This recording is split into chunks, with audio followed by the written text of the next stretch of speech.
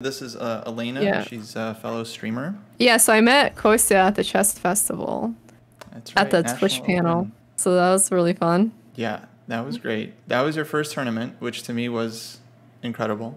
Yeah, it You was. did really well. So yeah, so this next tournament I had was the Sacramento. It was my second tournament ever. The 25th annual Sacramento Championship. Thank you, Adeline. Thank you. That is what that was. And it was my second tournament ever. And I played against, a few different rated opponents, like 1900 and then 600. Mm-hmm. And,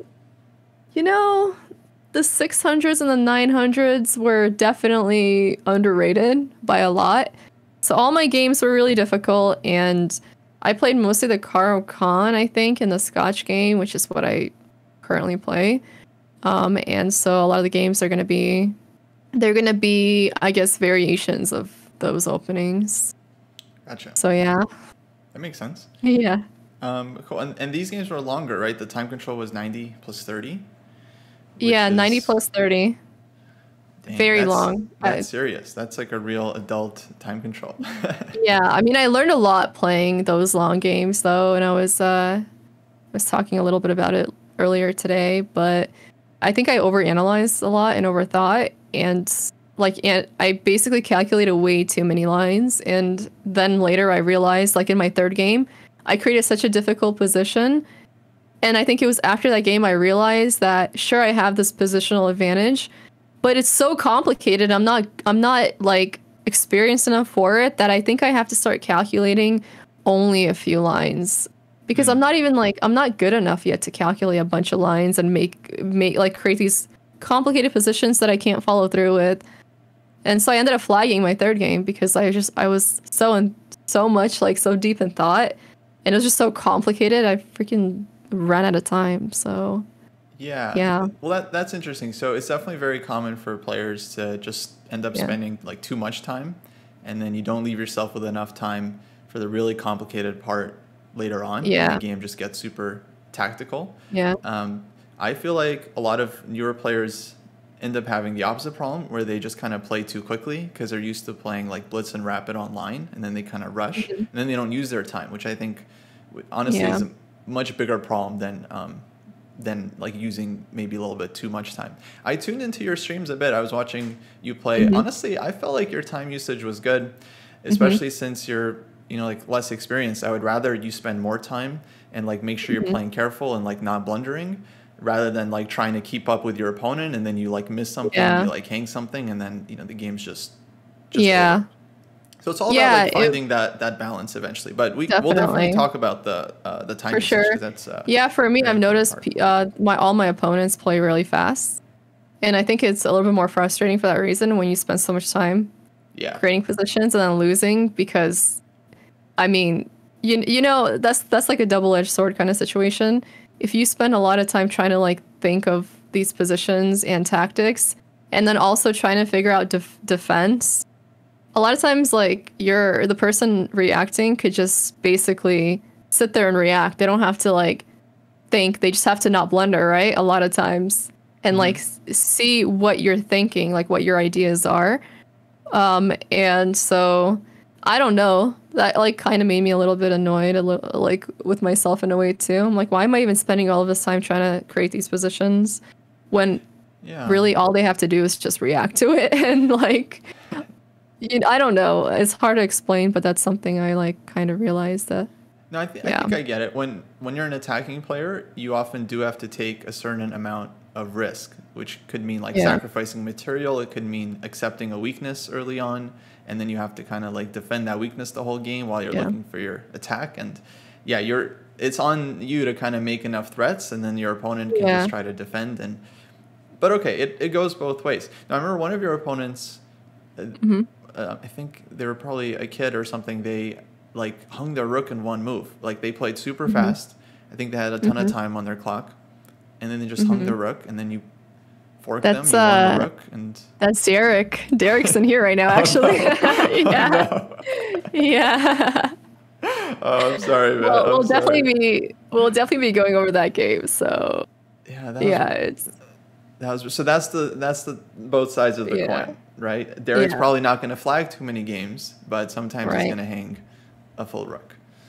The game that almost never happened. Yeah, exactly. It's so funny. The story behind this game is so funny. Oh yeah. Okay. So this game, I don't remember how it went, but we're about to find out. Oh wait, I think I'm black here. Wait, what was the funny story? Oh, so Dice came up to me and he's like, "Oh, you know, I watch your streams. I watched like when you got to 1600 and like I think the tournaments as well, and they're really good. Keep it up, you know."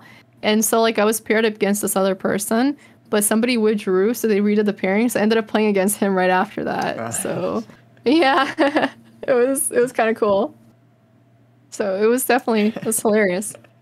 I'm like, cool, I get to play as somebody who's watched the stream before. And then I played this line because, I mean, Caro Kann, that's what I play.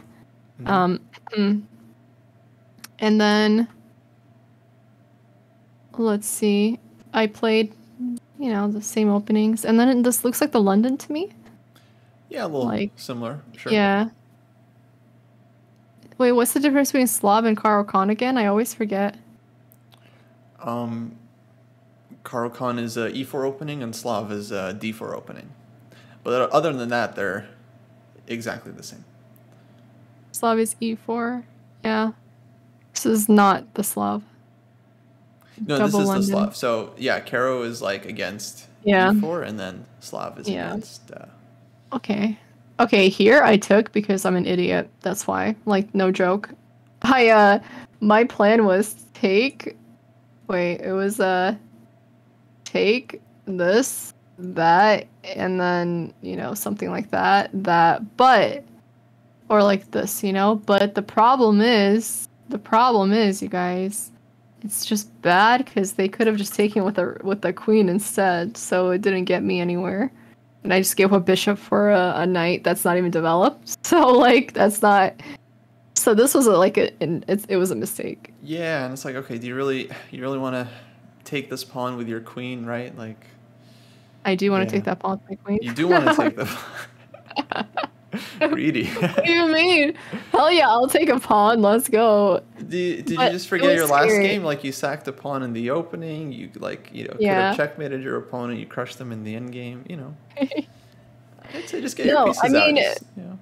I mean, yeah. I don't know. No, I definitely was not gonna take on B2. I just wanted to take the A pawn, so that's what ended up happening. Like, and he took with the rook, so he Dice did hang the A pawn. True. But this was a pain in the butt because, like, you know, then I have to get my queen out. So positionally, I'm not doing well. Positionally. And then they take and look, the whole side is open now, like, for white, basically. Right. Like, not good at all. No, yeah. I should have done this. Yeah, it definitely doesn't look This is scary now. Yeah. Yeah, this was not the best opening I played. This is not... I did recover nicely because I had a plan on how the hell to get out of it. But it was scary because, you know, now I have, like, one piece developed. You know? What is this? It's an experiment. It's an experiment. Okay, that's what this is. So no, it turned into a very interesting game because, like, black like forced you to give up your castling rights. But the thing is, it's like you can still kind of castle by hand. You can get your bishop out, you can get your king out, your rook comes out. If you get all this, then you're gonna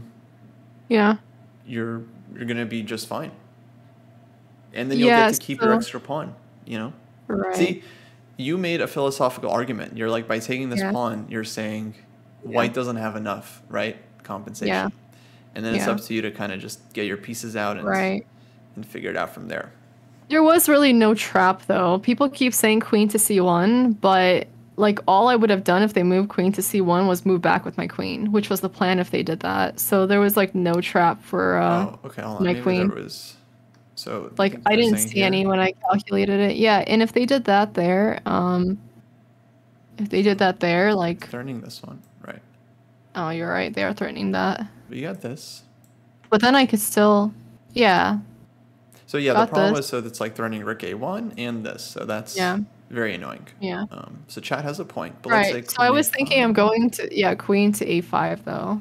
And like check. There's one more it worked, really? Yeah. Yeah, it's not fun. It's not fun for black. Yeah, this is not good. Or not too good, at least. Alright. That's why the engine didn't like this. Yeah, but like even without the engine, I could have told you that this is not worth doing. I did tell you, yeah? Roll the tape. You did, yeah. I mean, listen, I knew it was not worth doing after I did it, okay? Because I was like, there's just too much lack of development here.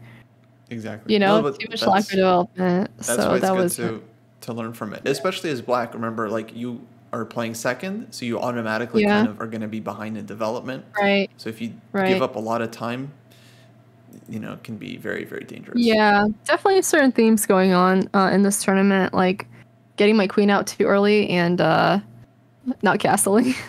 Yeah, so this is like the third game, right, where your queen comes out early. Yeah. Tries to take something. Yeah, a little bit of a pattern. A little bit of a pattern. Absolutely. That said, I mean, you fought back, and now here it doesn't look like white actually has that much. Like, your king is safe. Yeah. Yeah. For sure. So you did manage to get out 100%. I survived. Rook c3, and now you're taking over. Now it's like you're developed enough you can activate your pieces. Rook's connected. Yeah. Which is good. Yeah. And this one, yeah, you've kind of taken over. Right. So e4, took this one. Yeah. Traded. Second rank, nice. Yeah. And then I didn't want to move my rook back down. I didn't see it like to C or C3. It seemed like it made more sense to do A2. And that's what I did. So because then if they move the rook up, I can win that center pawn, which is pretty important. Yeah, it strong looks like, pawn. That's what happened, right? Takes and takes. Yeah. Here. Nice. Now it's 2 pawns.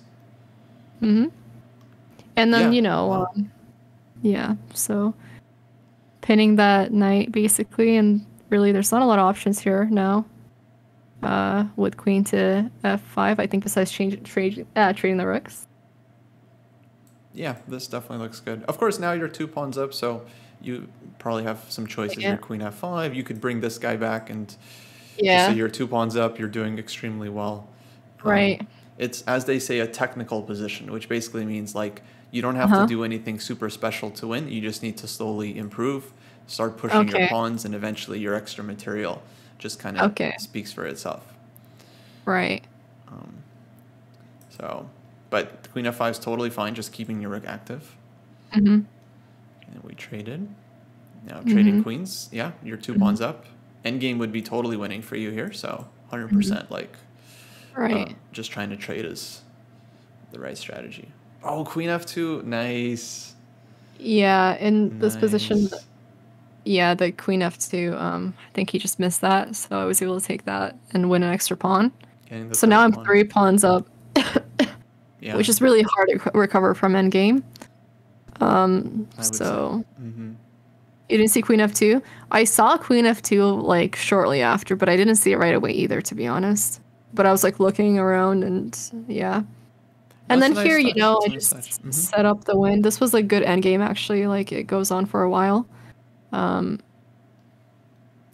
here the thing is, like, just don't rush, don't hang anything. Yeah. And that's what I was going for if you look at my long diagonal of pawns. Right. And then just push both pawns now. This one's simple because all you have to do is just push both pawns. Like, but the knight did a good job covering it for the most part, but then this was things got crazy. A little hesitation. But you got the job done. I mean, you didn't give up your advantage at any point. So I went slow because I mean, like, it's easy to really mess up endgame in my opinion. So absolutely. I didn't want to do that. So that bishop, the only danger is allowing some like kind of some stalemate trick. You just have to keep that in the back of your mind. Like, oh yeah, no, I was aware. I was very aware of that. Plus, it's like classic. I'm not gonna stalemate because they had that That's why I didn't take the H pawn. I know so. H5. I know. Yeah, that's exactly what you're. Yeah, I didn't take it. What your opponent wanted for sure. No, King E3. Yeah. Very nice. Very nice. Yeah. No, beautiful, beautiful. You get the pawn checkmate. Yeah. So this one, I think that the opening was very iffy, but I think Dice, since he didn't play too aggressive, I was able to kind of come back from it. But if he started playing super aggressive and started taking advantage of like my lack of development, I would have probably got rolled pretty quickly there. Yeah, but no, I mean honestly, dude, really good game. Like you made one bad decision, let's say, but like taking and going for this pawn.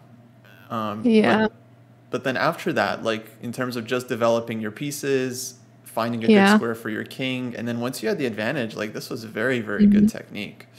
Like really smooth, just trading everything. Got the second pawn. I mean, honestly, like not one of your moves is wrong after like the opening phase. So yay. Really well played. Yeah. You just have to develop your pieces before you go pawn grabbing. Yeah.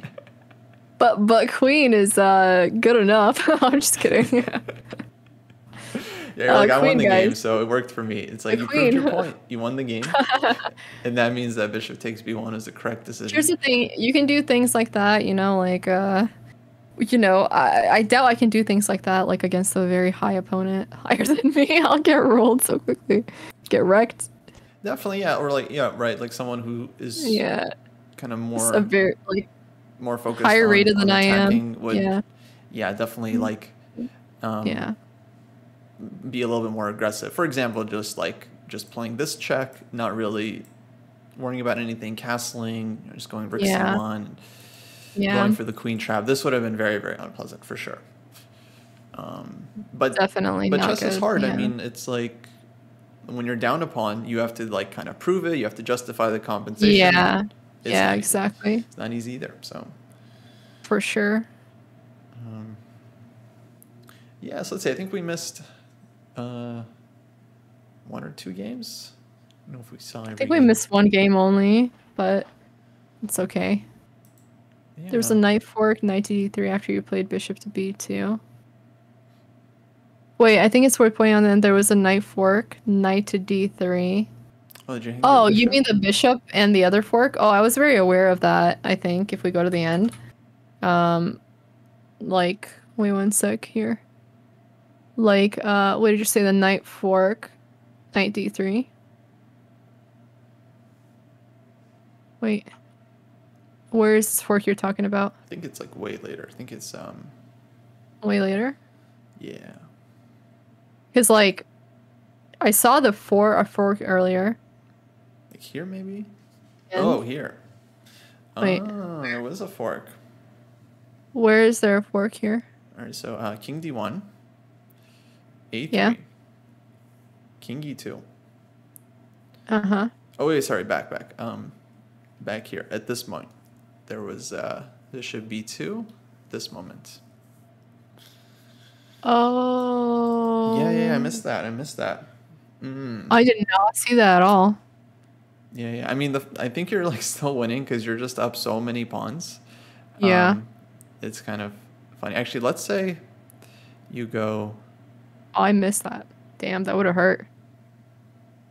Let's say you play here. Actually, it's so funny that you're still winning this. This shows just how bad knights are with dealing with rook pawns. Oh, wow.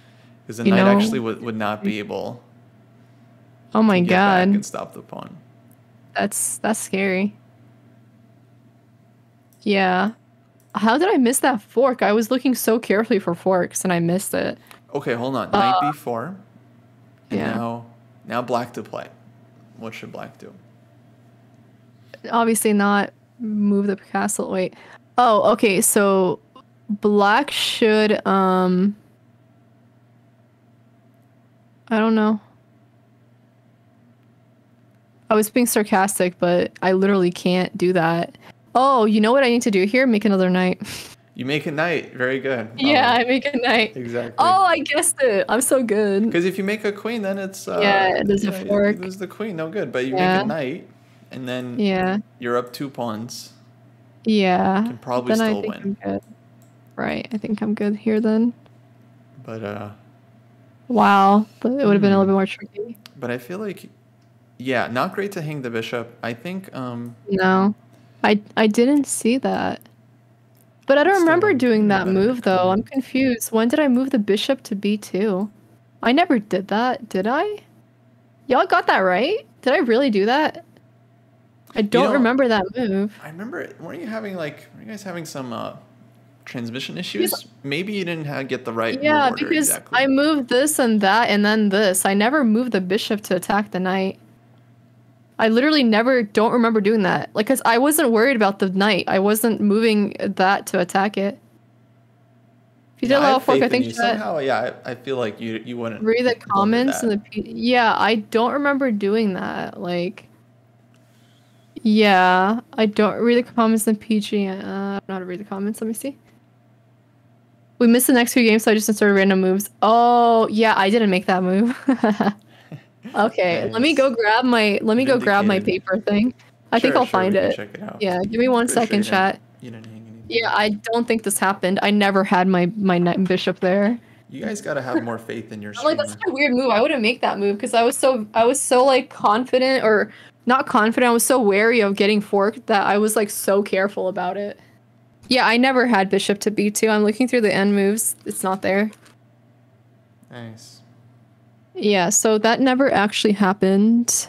You guys thought I did that. Unbelievable. Yeah, unbelievable. Yeah, so it was king to d 1 second like this. Move back, and then I made the move a3 here. And then they made the move a3. You're pushing both sides, g4. Okay, you did g4 here, and I did g6 here. I think you did this move, and then I did this. And then knight to... I don't remember, but anyways, I never made this move, so... yeah, there was no fork. Yeah, I think you did. You did fine. Yeah, my king was like somewhere over here, to be honest, at this point. Because yeah. Okay, cool. Well, I mean, that's the nice thing about having a lot of pass pawns. Yeah. You have a lot of options with which one you want to win with. You want to promote your A pawn, your F pawn, whatever you want to do. Yeah, I just played zigzag with my knight. You did. I was like, maybe he's going for like a draw, repetition, perhaps. But yeah, it was interesting. But I'm like, why does the move bishop to like b2 look so weird? I'm like, I don't remember doing that. I didn't. But yeah, good though. It's good. Yeah, this endgame was very good. It was slow, but that's because I didn't want to make any mistakes against a knight because I've gotten forked before with knights. So I was like, I'm gonna be careful. No, knights are way too tricky. Yeah, you won a game with a knight fork. No, better safe than sorry for sure. Yeah, these endgames. Like, endgame I play very safe. Yeah, just for sure. Take it slow. I can vindicate. You did great, honestly. Like, really solid games. And it's not easy to play 6 long games in a weekend. Like 2 games a day. Just brutal. It was kind of tiring. 1 game a day is good enough. Yeah. One game a day. These games are so long, dude. They're so long. It hurt. Yeah. Yeah. Welcome to chess. Yeah. Yeah. But that was a lot of fun. I feel like I learned a lot today. So thanks for coming on. Great. Yeah, I'm glad it felt useful. It's good to see your games. I was very curious as well. Yeah, you learned a lot about my playing style. I think a little bit. For sure. Not castling, but yeah. Yeah, I mean, I just caught like little bits and pieces, but it was good to kind of see a little bit more. No, I think you're on a great track. You just have to like keep working. Keep playing games, keep learning new ideas. I feel like you have a lot of like fundamentals and stuff that's just not obvious to people, and I think maybe you don't even like fully understand yourself, but it's like you definitely, I think, have a good intuition for the pieces and where they kind of belong on a chessboard. Yeah, so I guess, I don't know. Yeah. I think the fundamentals, I do try to follow them for the most part, and I think they help a lot. So you're probably right about that. But yeah, if you guys want to follow Kostya over here, ChessDojo, Yeah, if you're not following yet, also make sure to follow. Thank you everybody for tuning in today and for watching. And hopefully you guys learned as much as I did, because I feel like I learned quite a bit today, all thanks to Kostya and Dylan. So thank them for coming and teaching us on the stream. Yeah, absolutely. You too. No, that was it was absolute blast. It was fun.